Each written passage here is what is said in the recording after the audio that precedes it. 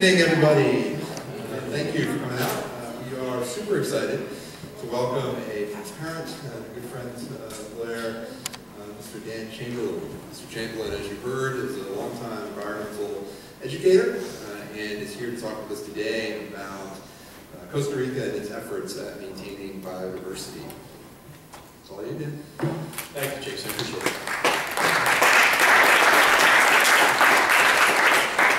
Thanks for joining me in this beautiful space, guys. We're very fortunate indeed. So much going on here. So I'll get right into it because Dr. Miller told me to keep my remarks somewhat short, and he was fairly adamant about it. I will try to do that. I have a slideshow that's basically a compilation of photographs that have been taken, over the course of at least a decade. So I'm going to try to give you a little bit of a tour, an inside look at our experiences inside the country of Costa Rica, and also talk a little bit at the end about some of the challenges that tropical nations have in protecting their huge, huge biological heritage. And I know that you've heard about rainforests and the biodiversity that they contain and all of that, and maybe you've been hearing about it your whole life like I was, but it's real. It's mind-bending, and it's sadly disappearing. So we'll cover mostly the good stuff tonight, and maybe just a little bit for you to think about at the end. So yes, my name is Dan Chamberlin. In 1998, a good colleague of mine who recently retired, Tom Miller, who teaches anthropology at Kennedy High School, and I collaborated with what we thought was an innovative idea to take students out of the country to Costa Rica. And our sights were originally set on South America. I wouldn't say that Costa Rica is a drawback from that at all. And there's lots of reasons why Costa Rica turned out to be the perfect destination for what we had in mind, which was to establish and develop a school of tropical conservation and research. And we had a big plan, and it kind of took on a life of its own over the years. And what's evolved is, to this point, about 150 Kittatinny High School students have been to probably 5 or 6 different habitat types, ecoregion types, in this tiny country. So I'd like to give you a little bit of a tour through it, and do not wait until the end for questions. If you have, I know the teachable moment and how fleeting ideas can be, so if you have a question, just raise your hand. It's a nice small venue, so we should be able to take this as it comes. So this particular image is actually in one of the southernmost national parks of Costa Rica called Corcovado. Corcovado is a jewel in the conservation world. It's probably the centerpiece of Costa Rica's conservation efforts. 800,000 acres. It's the largest continuous rainforest in Central America. And it's on largely the Pacific slope. So what you see behind this group assembled here, various states of dress, sorry about that, is the Pacific Ocean, and it's one of the places where rainforest comes right to the sea, which is something that we're not used to at all in this particular climate zone. So I have yet another compilation of some various trips in different parts of the country, just as far as backdrops. The nature of our program has been one of complete immersion. So we didn't stay at a lot of the cushy places that Costa Rica is known for in the resort communities. We wore backpacks, we brought everything with us on our backs, we set up camp, we got smarter in later years when we looked for pavilions and gazebos at biological research stations, because sometimes the weather and the elements are very unpredictable, but you can kind of see a little bit of these, the type of gear that we set ourselves up with, from cooking to freeze-dried meals to the clothing, which we had been field testing for about a decade before we finally decided on light and durable. So in either case, this also gives you an idea of the size of the groups that we took down to Costa Rica as well. We're looking at groups of anywhere from 9 to 15. And more than that, we had some real reservations about personal safety. Less than that, we would not be actually giving students the opportunity to really move into the program and experience it. So we'll keep moving here. Oh, right. Having looked at this in about an hour. The gentleman on the left is Tom Miller, and he does look a little sketchy right there. That's not his real hair.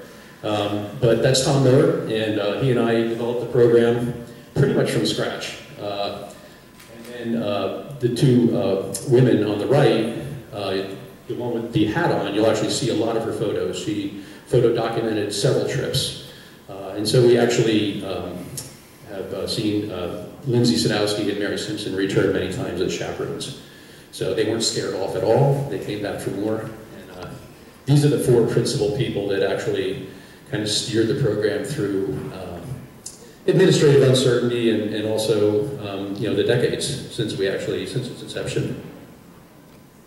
Costa Rica by the numbers. I hope I remember these numbers. I thought this was a really clever way to present some data about Costa Rica, and I was inspired by the Blair webpage, Blair at a Glance.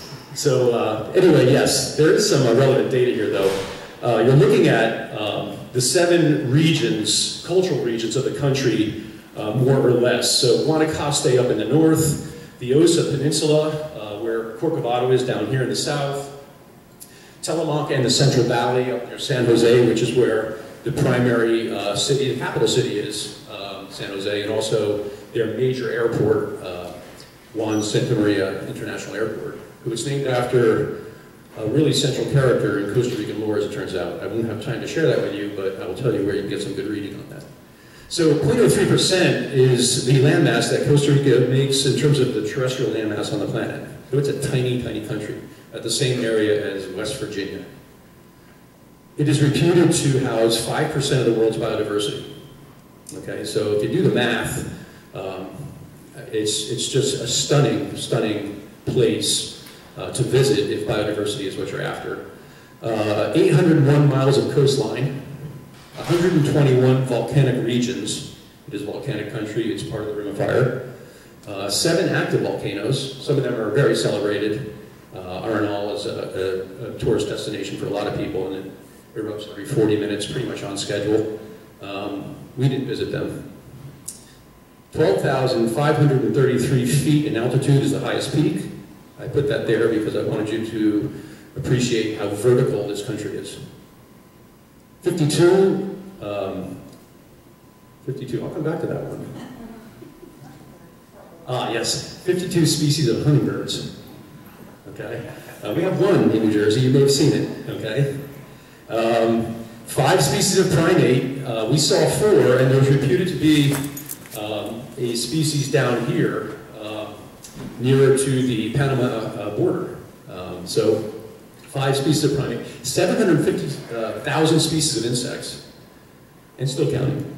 20,000 species of arachnids. That's not going to make you want to go there, so we'll skip that. 10% of the world's butterflies. One forest in Costa Rica, La Selva, is a major research destination for a lot of ecological research and study. Cataloged over 200 species of butterflies in one forest. 25% of Costa Rica is committed to conservation or locked up as refuges or national parks. So 25% of the land area. 4.1 million people and growing. That's one of the pressures that we'll talk about. 96% literacy rate. And 0, no branches of the military. They do not have a standing army. The only reason I say that is because they can often put a lot of those resources towards conservation, which Costa Ricans are fiercely proud of. So, yes? Do you go on the specific organization? Like where do you, what kind of... Great question. We actually envisioned running it by ourselves because we wanted that autonomy and that freedom. It became easy to join with an organization that still operates in Costa Rica called EcoTeach. So early in the formative years of the program, we coupled with EcoTeach for 3 or 4 trips, and then we slowly moved away and did our own thing as we got more acclimated to the country, to the ways, the culture, the contacts down there in terms of where we fly into, who's picking us up, who are they, do they know us. So EcoTeach really facilitated a lot of that early on. Still an active organization for ecotourism in Costa Rica and education as well. Yeah, because I did National Geographic Chips and Oh no, so that's awesome. So maybe if there's time we can hear a little bit more about your experiences. So, questions so far other than that? Okay, these are the 4 major zones of study that we were interested in. And the reason why I'm putting them out to you is because in the north, there's a lot of tropical dry forest. Okay, and that's a distinctly different type of ecosystem that you might find down here, this lowland wet rainforest down near Corcovado. And so both of those destinations have been places where we've taken our students to do research, but not on the same trip, because it would be tremendous, it would be an ordeal to get from the north of the country to the south of the country. The length of the duration of these trips was about 10 days, so we've had to, as thrilling as that would be to compare the ecology of the dry forest to the wet rainforest, we've not been able to do that. Some students have returned to go back and experience the southern part of the country as well. The smaller circle is Monteverde, and that's a cloud forest, and that's an entirely different type of ecosystem, and most of the relevant inputs of moisture are because of clouds. And so it tends to produce lush foliage without a distinct dry season, but it's only at altitude, up on the mountaintops. And then this right here is Chirripó, which is the highest peak, and we've actually experienced some cloud forest there as well. That's that 12,000 foot peak, which is Costa Rica's highest peak. So those were our 4 studies over the years. I included this picture really just to share with you some of the vertical dimensions of the country and then how simply Costa Ricans live. The capital city, San Jose, is a fairly modern city, but you don't have to travel too far outside the Central Valley to realize that Costa Ricans enjoy some of the world's most perfect weather, first of all, but also live quite simply. And things proceed at a fairly casual pace, and to adopt and embrace that lifestyle while we're down there is part of what we want our kids to do. Lose the go, enjoy the place where you are. We have kids that would be birding right outside right on the porches, and it's just, the biodiversity is not only in the rainforest, it's in the backyards there, kind of like our, New Jersey as well. So this picture was included for that reason. This is a watershed statement. And I have to say that Costa Rica has done very well in actually preserving their floodplains. And the country floods. We were down there one year and we got a meter of rain in 24 hours. So about almost 39 inches of rain in about 24 hours. And all the roads closed. And I love the Costa Rican response to that. It's like, pura vida. Just sit, stay. And that's the response. It's not, let's build a super highway over the floodplain. Let's not develop the floodplain. Let's not build dams and try to manage the river. Let's let the river do what it does. Let's let the river be a river, okay? As a consequence of that, you can see the flood lines, and you can see, if you imagine in the rainy season, what this might look like and how that might be different. A lot of the roads become impassable. So we go at the beginning of the rainy season, and we've never really been inconvenienced by having to stay in one place for longer than we actually intended. So. Little inkling of the cloud forest. This is lowland actually, but also different types of forest here. This is an elfin forest behind Derek. And so after you get above the tree line, things change radically. And you get a lot of different vegetation types that you wouldn't expect. If you're thinking that looks like a rubber plant, you'd be right. So again, the different vegetation types and different ecoregions. I tried to actually get this first couple slides to share with you some of the type of vegetation, major types of vegetation that you see there. That's a different look at the same locale. This is the rainforest right to the ocean, right to the sea. This gallery rainforest runs right to the ocean on the Pacific slope. This is Rincon de la Vieja in Guanacaste. It's an active volcano. It may seem foolhardy to have teachers take their students on an active volcano, but they seem to like it. And the conditions up here are vastly different. So you're looking at what is really quite like a moonscape. And the fog that you're seeing is tinged with sulfuric acid because 1,000 feet down on the left side of this knife edge is a caldera, and it's a beautiful blue color, but it's boiling sulfuric acid. And typical of Costa Rica, there's no guardrails, there's no fencing, there's no turn it back now. It's just kind of like you're up here, you wanted to be here, just be careful, that kind of thing. But again, very different type of ecoregion at the top of these somewhat dormant and active volcanoes. I included this just to show you that life persists. This is on the top of the volcano. I don't know what type of snake this is. My partner and I have kind of puzzled on it. We didn't want to get too close in case it was the lancehead, which is one of Costa Rica's more famous snakes. But it was on the sign there, and I can only surmise that a bird of prey dropped it, and it was up there, so we included it just for, it's one of the oddities. That's the knife edge that I was talking about. So there's a slope to the right and a slope to the left, and you can really experience vertigo when you're walking on a knife edge. Sometimes it plays tricks on your vision. And so at some points we had to actually have a rope, and we roped our kids together just to give them security more than anything else. There was never any real danger, but sometimes if you feel like it's dangerous, then it is to you. This is, again, on top of Rincon de la Vieja. Going back down, of course, the countryside is dotted with waterfalls, unexpected. And so again, we start to get back down into the zone of vegetation. We start to get back down below the watershed. And healthy and intact forests, of course, are the friends of rivers. And so we see that a lot in Costa Rica. Sometimes we actually had to hire a bush plane to fly our gear into places where conditions on the ground merited that. But I also wanted to include this picture to impart to you that Costa Rica also has a maritime region too, which is part of its biodiversity. So we don't really take advantage too much of the saltwater fauna. We mostly stay on land, but being so close to the coast, Costa Rica's marine ecoregions are truly stunning too, and some of you may have heard about their coral reefs as well. Just a pretty picture. Rivers running to the sea, not unusual anywhere in the world, but in this case, while we're moving into Serena, which is the destination for us in Corcovado on the Osa Peninsula, at high tide, the ocean comes quite a bit upstream. And we have read numerous reports that bull shark and South American crocodile are there. So we always try to cross these rivers at low tide, just because it's always nice to see your feet. And that wasn't always possible, because a flash flood upriver can actually inundate the stream where you're trying to cross. But I'm not saying that to make disproportionate any sense of danger, but there are some places in Costa Rica where you're fording rivers, you have to do at low tide, and this is one of them.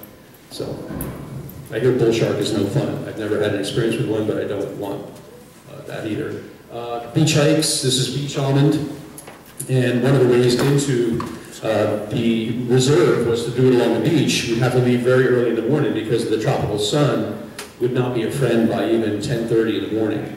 So we would leave while it was still dark and head down the beach and then back into the forest. And it was about 15 miles from where we stayed to where we wanted to be so that we could see the most biodiversity. These are our footprints. And this is on the Pacific slope. Now, Costa Rica is a country that has a spine that runs the length of it from north to south called the Talamancas. And so the country is essentially either the Pacific slope or the Caribbean slope. And that verticality, that vertical dimension actually gives it some of its biodiversity. Because you get the montane species, you get the lowland species, and you get all the species in between. And then some of those species have what's called an altitudinal migration, like resplendent quetzal, for example. Like the trogons, they actually will feed and then winter at different elevations. And so Costa Rica supports and provides for all of those habitats. Driftwood. Big driftwood. Costa Rican bridge. No worries. So they were constantly doing road work down there because the elements are so tough on infrastructure. Leafcutter ants, they're interesting for so many reasons, from an entomological perspective to ecological to the fact that they may very well be the first farmers on our planet. Leafcutters, you may or may not know, don't actually feed on the foliage that they harvest. And you can tell where they've been because it looks like that. They actually let the foliage slightly decompose, and it grows a certain type of fungus that's mixed with their saliva, and that's the only place where that fungus actually exists, and then they feed on the fungus. So in a sense, it's actually a real type of agriculture. Costa Rica's ant diversity is off the charts. We don't need to get into that. If I see you guys squirming in your seats, I'll know to stop. Kill-billed toucan Sam, one of the great iconic birds of Costa Rica. So we've had several really, really great looks at these birds through the years. That's not such a great, that is scarlet macaw, one of the bird, sadly, that's quite endangered because of the pet trade. Their feathers are highly prized by collectors as well. Costa Rica protects scarlet macaws wherever they occur. So they like to actually roost in the mangroves and then venture into the forest to feed and then roost in the mangroves again where there's fewer predators. Obviously parrots are very smart. Birds, you probably know that, and macaws are no different. I've read in multiple places that they mate for life. So if you see a single macaw, it lost its mate somewhere. So it's kind of cool. We can always be in places where you know the macaws are returning.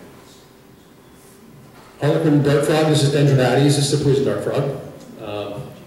At one particular camp called La Leona, they're everywhere. They don't really present any danger, but they're super cool. And they have their own little migration up the trees. So the time of day, it's a daily migration, diurnal migration. So your best chance of seeing the dart frogs, of course, are at night. Some of the microfauna, got a skink in the left and what looks like a house lizard on the right. I say looks like because our amphibian guides were not up to the job down there, and our reptile guides. There's just too much that's not in the literature, as it turns out. You guys know this one, this is an iguana. And I was right outside our campsite, just basking in the sun. The basilisk. These are the guys that actually run on water. So they've taken on a moniker down there, and in the literature, the Jesus Christ lizard. I don't know if that's as respectful as it should be, but we just said basiliscus. So very interesting looking lizard for sure. It's eyelash viper. Ms. Sadowski actually got these photos, and I think they're some of the best photos of this particular snake. Costa Rica has amazing serpent diversity. Some of them are quite dangerous, and the Costa Ricans have a rightful fear of them, especially the workers in the sugarcane fields, where some of these snakes will go after the rodents, and of course represent a real and present danger to the workers there. We've never had a bad experience with a viper. We've had some close encounters, but nothing that actually even intimated an aggressive posture or attitude. But this is just one of those iconic snakes. And this is a plantain, and upon closer inspection, of course, there's a palm viper in it, so you have to be careful where you put your hands as well, especially in some of these habitats that are very dense. And this is a boa constrictor, right outside the camp, and this is probably estimated between 10 and 11 feet. Not really a danger to any of us, probably not even small children. So really after eggs from ground nesting birds and rodents, of course. Rodent biodiversity makes up most of the mammal diversity in the tropics. That might be disappointing to hear, but it's true. So if you're a mammologist or a aspiring mammologist, you're going to know your rodent ID, and you're going to go to the tropics, and you're going to get really good at it, and then you'll write a field guide and be famous. And then you can go after the primates, right, and some of the other really cool mammals that are down there. Crocodiles, this is South American crocodile. This is the Rio Tarcoles, a river that we actually would go to just so our kids could actually lean over the bridge and get as close as they wanted to, but a safe distance away from the crocodiles. This river is highly polluted, I'll be honest with you. There's brick plants upstream, and so the water has a little bit of thermal pollution, so it's unusually elevated in its temperature, and the crocs seem to really dig that. So the Costa Ricans will have their Sunday picnics, and then they'll come to the bridge over the Rio Tarcoles, and they'll throw chickens down to these things to see them actually fight it out. And it's a little disconcerting for me, because the railings on the bridge are only thigh high, and it's easy to be excited about these prehistoric crocodilians, but I have to tell you that I was always happy and relieved when we got back on our bus and left the crocodiles to do their thing.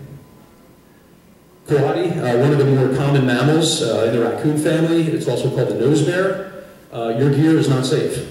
They will find it. And they will actually do amazing acrobatic stunts to get at even the tiniest morsel of food or soap that you may have left unattended. So we actually we had coatis that would get into our food, and we'd have no food, but we still had 3 days in the spot. So the only option was to send someone back to hike out, get on a bus, go to the nearest town, which in this case was Liberia up in the north, buy food, get back on the bus, come back down, and just pretty obdurate stuff, but that's all because of this mammal, which we loved anyway. It's often the favorite of kids. You can see how intelligent they are. I'm going to speed it up a bit. Very rare photo of a tapir. So we, in the lowland in Corcovado, it's almost some of the last major tapir populations.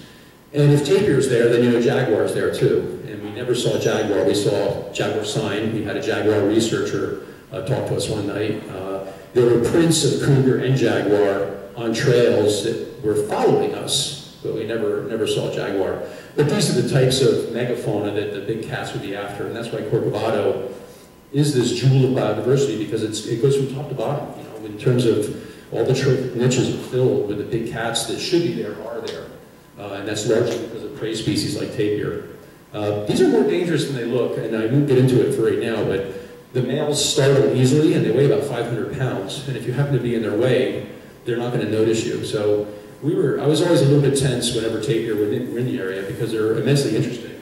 And also somewhat curious, but also they could be unpredictable. One of the most intelligent mammals on the planet, humans notwithstanding, the white-faced monkey, sometimes called a capuchin. And we had major encounters with these that lasted for hours, but it seemed like seconds. They're so intelligent, and actually some portions of our group were threatened by dominant males.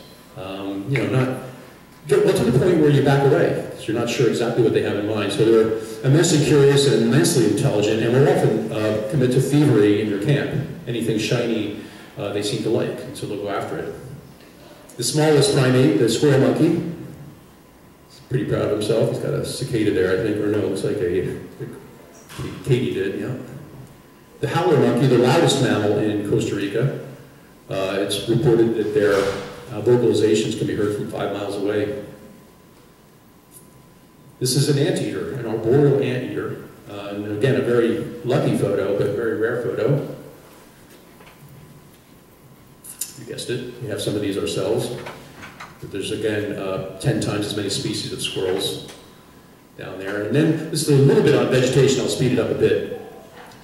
This is a strangler fig, and it has its own ecology that's worth reporting on. So, the strangler fig is actually a vine, and it's epiphytic at the start, okay, meaning it's an air plant. And then it sends its tendrils to the ground, and they seek a host tree, okay? And then they actually grow up the tree as these tiny little thread-like filaments. And then over time they grow, and they'll completely encase the tree. And as they do that, they parasitize the tree. So full-grown strangler figs are hollow inside because the host tree used to be there, but it died and rotted away.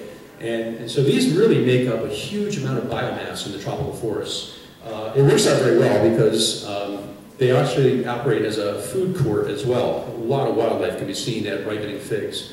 So it's good to just go there, sit yourself down with your binoculars and your notepad, and watch what comes. And they come in phalanxes of feeding hierarchies. So the strangler fig is immensely interesting to me personally, because I'm a plant guy. I just thought that their particular ecology was truly amazing. So another strangler fig. This is a blowdown, and anytime a tree would be blown down because of storm damage, because the lianas, the vines, form a network in the canopy, one large tree will take down a swath measuring many football fields. And so these openings, now receiving sunlight, actually start responding to that in the most amazing way. All kinds of fruiting plants start to regenerate there, and so they're great opportunities for wildlife, these blowdowns. Bromeliads, these are epiphytes. They're just amazing. Some of these tree limbs support 10 tons in mass of the epiphytes. I read somewhere one of the leading causes of death in the rainforests in Costa Rica and other places were because of tree limbs breaking under the weight of the bromeliads. We never experienced anything close to that. Various floras, just something almost always in flower. So. How far would you guys backpack per trip? Per trip? That's a good question. We probably totaled somewhere between 60 and 70 miles for that 10 days. And sometimes that was not always under full load. Often that would be with day packs too. So we had research agendas while we were there. So each participant had a species of interest that they were interested in recording, surveying, and censusing. So I think probably total somewhere between 60, 70, maybe 80 miles on a given trip. Okay, and it is exhausting, but it's a good exhaustion. You know, you don't really quite notice it. Just keep moving here. This is just Los Gemelos, the twins. We always use this as a photo op whenever we were there. This is the northern part of the country. Sorry, I don't mean to rush you by, but these trees were joined at some point in their early growth stages. And so the Costa Ricans have a sign there, which literally means the twins, which we always thought was cool. So it was always kind of a welcome landmark when we were hiking up Rincon de la Vieja. This wasn't even the halfway point, so we didn't stay for too long, but it definitely represented female power too, sharply.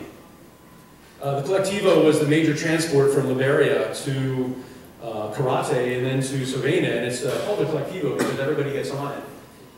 So they were usually crowded. They would ford rivers. They were the big land crawlers, and it was very cheap. So we asked our students to take it rather than hiring taxis, which are full of drives. And they didn't mind at all because we got to actually communicate and talk to the locals. The locals were always interested in what we were doing, why we were doing it, where we were from. And the Costa Ricans are amazing people. They're just so personable and proud of their country that it's easy to just listen to them talk. And they're all expert naturalists too. So we got to see a lot of really cool sightings right out the Colectivo on the way through the forest. So this is the fourth species of primate that we would see routinely. That's a spider monkey, Central American spider monkey. They were hard to see because they were usually so high up in the canopy that we don't have a lot of really great photos of them. But this one was right roadside during the Colectivo. They're a little mischievous. They'll drop sticks and nuts on you as tourists, and I don't know why they do that. But I guess I would do it too. A lot of idle time. They're well fed. They're really the chief predators of fruit in the rainforest. So they're well fed by 11 o'clock, and they have nothing but time on their hands. So they look for mischief, and sometimes they find it. They also had a habit of urinating on tourists as well. This is just an informative session. We're talking about some of the things that we've seen, plotting our next strategy, probably planning our next transect. Weatherproof notebooks. Hummingbirds. Lots of hummingbirds, especially at Monteverdi. Now this is a feeder. The feeders don't grow wild. But at Monteverdi, to encourage tourists up to the ranger station, the pathways are lined with all manner of sugar feeders. And those 52 species of hummingbird countrywide, I think 36 of them are at Monteverdi or Santa Elena, which is the school children's rainforest network. And it's like a cloud of bees all the time. And we had a hard time pulling our students away from this particular aspect because they're like flying jewels. They're just so charismatic. And very feisty as well. You may have seen even our ruby-throated hummingbird kind of chest bump competitors for the source of sugar. So they're really totally amazing. Insects, of the 750,000 species of insects, I will be honest with you, I don't know how we know that. It's a number that the Ministry of Tourism puts out, but it is backed up by the work of someone I'm going to introduce to you in a moment. This is Dr. Terry Irwin. He's an entomologist for the Smithsonian, and some of his early work as an entomologist in the rainforests of Panama and Bolivia yielded new data on how many species of life forms must be on this planet. For a long time, we kind of capped it at 10 million. When I was your age, it was 2 million. But it keeps on creeping upward due to work by scientists like Terry Irwin. And they pick a windless night, and they'll shoot a biodegradable pesticide into the canopy of a single tree. And over the next 24 hours, insects rain down the collecting tarps. Bioethics aside, that's a stunningly effective way to collect insects for identification. Okay? Terry estimates that, Dr. Irwin estimates that each tree has 20,000 species of insect, representing over 6,000 different species. And 80% of them are new to science every time you did it. So because of forays into the tropical canopy like this, bringing the insects down instead of trying to go up, Terry estimated that the number of living things on this planet must be 30 million, maybe even 100 million. We don't have any real way of knowing that. But when expeditions like this continue to produce new species that have not been identified or cataloged by science, it's not hard to use your imagination and extrapolate into the future to see that this planet has life forms on it that we may never actually catalog. Is there any problem with the biodiversity, like that you were studying, or you just in general studying the biodiversity throughout Costa Rica? Is something happening to the biodiversity in Costa Rica, do you mean? Yeah. Yes, Costa Rica is actually facing we're almost not close, a lot of the same pressures that tropical nations are facing, and so I'm going to end with that, maybe ill-advisedly. because I would totally applaud your going to Costa Rica and involve yourself in ecotourism for reasons that I'll share with you. So we will talk about that. Costa Rica has INBIO, it's the Institute of Biodiversity, and a lot of native scientists work there at cataloging life forms. And so there's some specters that may be reducing biodiversity in Costa Rica. One group of vertebrates that is affected right now are the amphibians, specifically frogs. So they're having trouble worldwide, and it's no different in Costa Rica. When I was in Belize, the problem was like with the sharks, like there was lots of shark fangs. So like in the habitats where there was supposed to be a lot of sharks, there weren't that many. So we could only like see them at certain preserves where they kept them safe. But in general, like there's so much shark finning that there was like very minimal. So they're like nearly extinct in Belize. So And that's what like, you said, right? problem. It's interesting. I think Costa Rica has had much more success at preserving biodiversity because they've committed to it. There's this national inertia that it starts at the top with the presidential administration and it goes all the way down to the school children. The schoolhouses are festooned with scarlet macaws, paintings, not real birds, and resplendent quetzal and tapir, and the kids know the biodiversity. It's the backyard ecology is right there for them. So I think that I wouldn't say that that's not true of Belize, okay? But I know it to be true of Costa Rica that they have a full-bore commitment to preserving biodiversity in spite of the challenges that tropical countries that are somewhat poor still face. You know, they're achieving some success, unlike some even neighbors, you know, even in Central America. So. Is there a certain invasive species that's like threatened in Costa Rica that they're trying to fight? That's a great question, and I have to say that off the top of my head, mosquitoes are transmitting avian malaria. And as we'll talk climate change in just a second here, but as the cloud line goes higher and higher, the mosquitoes are going higher and higher, and they're actually afflicting birds that have never dealt with mosquitoes before. And as such, they're predisposed to or vulnerable to different types of malaria. And some of the mosquitoes are not from Costa Rica. Costa Rica is home to many, many mosquitoes of their own, okay, but the birds have evolved with those. So invasive and exotic insects probably are having a real insidious effect, okay, in terms of bird health. I think that there's a lot of invasive species that have been planted by design, and we'll actually get to that. And I think what I'm about to show you is probably has the biggest impact on biodiversity, okay? So it's a very good question. Peters and his guides say that just for wildflower diversity here in New Jersey or in the east central region of floral region, floristic region, that 60% of the plants are from somewhere else.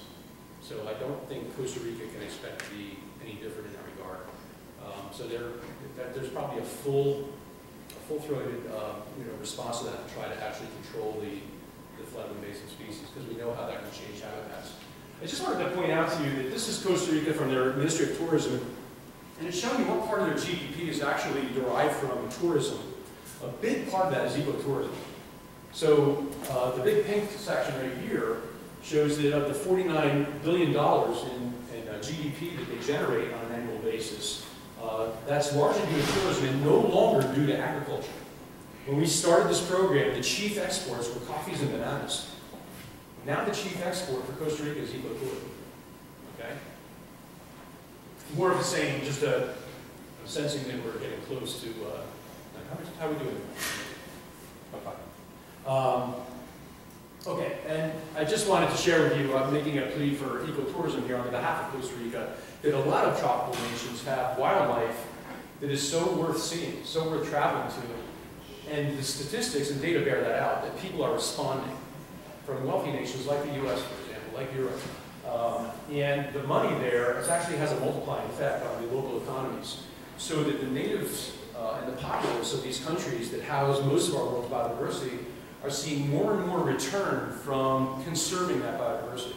So that's the real beauty of ecotourism, is that the money that we bring is invested locally. We made sure that we did that. We didn't eat at Burger King. We ate at local sodas and small family establishments there when we didn't eat our own cooking, which was increasingly often. So ecotourism is a real answer to biodiversity concerns around the world. And then this is a slide just talking about emerging threats, and Costa Rica is no different. I would actually point out biofuel production. Costa Rica is a country that wants to emerge, wants to be independent from an external source of energy. And as a consequence, every year that we went back there, we saw more and more forest that was converted to sugarcane. Sugarcane obviously is an important agricultural product, but it is also a biofuel. And more forest conversion to African oil palm. So these are the invasive species that I was referencing, in that these are intentionally planted as these huge monoculture plantations. And as a consequence of that, there's been a lot of forest conversion in Costa Rica over the last, say, 18 years of our program that we've seen firsthand. If you set aside like Del Monte and Dole Corporation with bananas and pineapples, every country needs to have a GDP, it needs to actually have an agricultural sector, but we're seeing more and more of tropical forests being converted to biofuel production so that these countries can achieve something close to energy independence. And I see that as a real problem, and I don't see an easy answer for that. Costa Rica knows the risks of this, they know the stakes, and so I think if we're going to see an answer to it, it's probably going to be in Costa Rica or countries like Costa Rica. This shows you the understory of a healthy secondary growth rainforest, and it shows you what it looks like inside of a oil palm plantation. So there's nothing remotely close with regard to biodiversity if we're using that as a measuring stick. I would say that all these countries, including our own, have biodiversity in the question mark, and then increasing pressures that are societal, cultural, if you will, like poaching, for example, commercial hunting. Ecological pressures like the emergence of parasitic diseases or pathogens, invasive species, that's an ecological paradigm. And of course, economic pressures as well. All of that fits within what we don't know about climate change and how that's going to affect these habitats. And the only one that I would say is a really cool item here that wealthy nations can participate in the biodiversity of these tropical nations is swapping debt for nature. A lot of tropical nations have burgeoning debt to wealthy creditor nations. And creditor nations like the US are forgiving that debt. They're actually saying, we're going to take the money or the interest from these loans, and we're going to ask you to put it back into your own country in measurable measurable ways in terms of conservation efforts. And so that's what we mean by debt for nature. And so look for that increasingly in the future. I'm optimistic about that. I hope that that's the case. This is a nighttime shot over the Pacific Ocean from what we consider to be luxurious accommodations while they own it in Fort Lauderdale. And Puerto Rico means, I don't know what it means. Everybody says it for lots of reasons, but in this case, it's kind of like, you know, be happy. Live a secure life, but it's their expression for saying it's going to be fun. Don't you worry. So that's all I have for you tonight.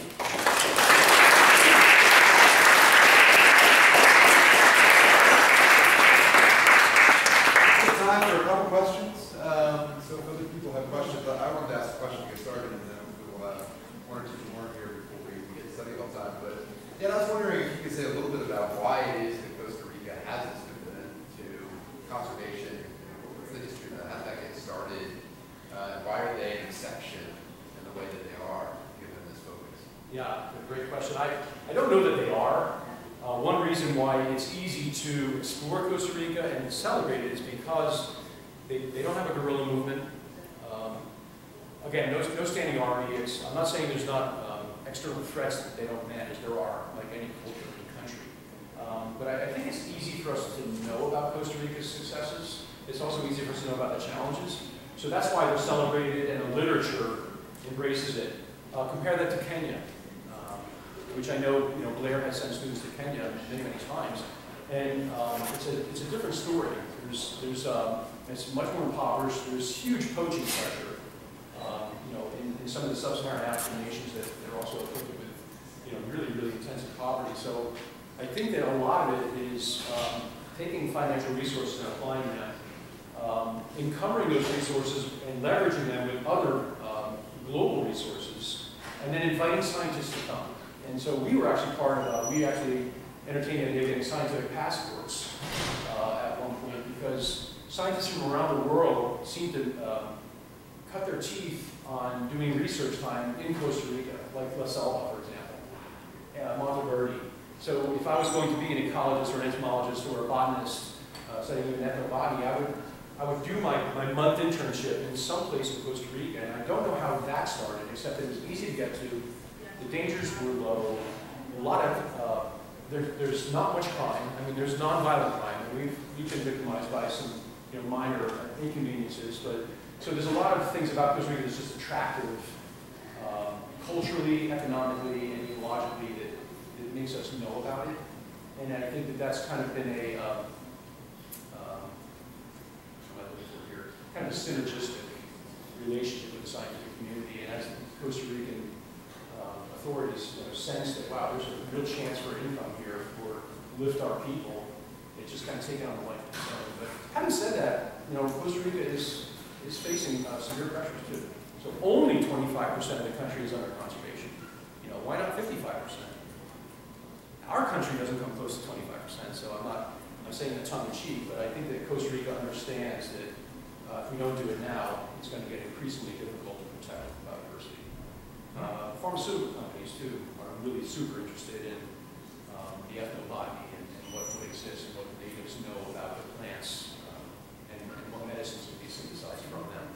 So that influx of cash helps too. But I didn't really answer your question because I'm not sure if there's an easy answer for that, but it could be the synergistic effect of a lot of different reasons. So. Good time for a question. We have another question. Mr. Chamberlain? How often did you get to shower? You know what? I didn't actually include any pictures of the facilities because, just in case you might want to go, but then I might turn off. But cold water showers, often. All right, the males rarely shower. The females were always looking for a shower, and if the shower wasn't available, the ocean was right there in most cases, okay? But yeah, usually the facilities we stayed at were research stations, and they were rustic at best, but there was usually some spigot somewhere that had cold water.